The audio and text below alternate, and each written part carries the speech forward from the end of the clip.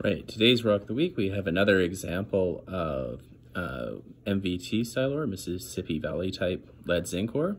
Again, we have this colloform texture, a nice example of colloform texture in the sphalerite.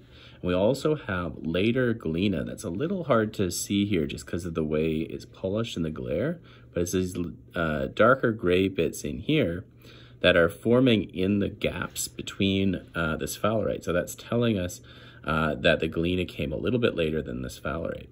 Again, we can, similar to other videos like this, we can see the colloform texture and we can see the different colors of the sphalerite, with some being lighter brown and some being darker brown. And the lighter brown is indicative of higher, the lighter brown is indicative of higher zinc sphalerite.